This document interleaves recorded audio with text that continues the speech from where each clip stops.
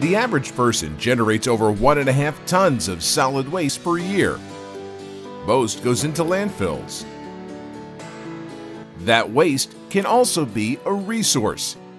Outer Orbital Energy offers an emerging solution to divert municipal solid waste away from landfill and convert it to electricity and fertilizer. Waste goes into a hydrothermal reactor without segregation, except for metals, at a constant temperature and pressure. From this process, you get bioliquid fertilizer and wet fuel.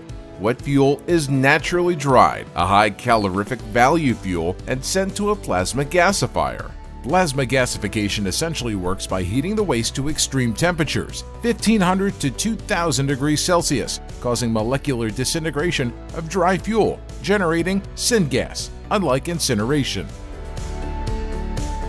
The heat recovered from synthesis gas, syngas, is used to run the plant, so the entire process is self-sustaining.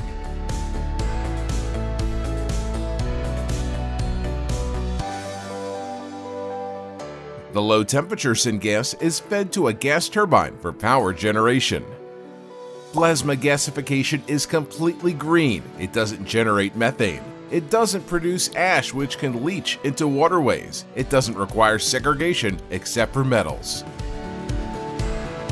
100 tons per day of waste will produce 30 tons per day of bioliquid fertilizer and 25 megawatts of electricity per day, which can in turn power 25,000 homes.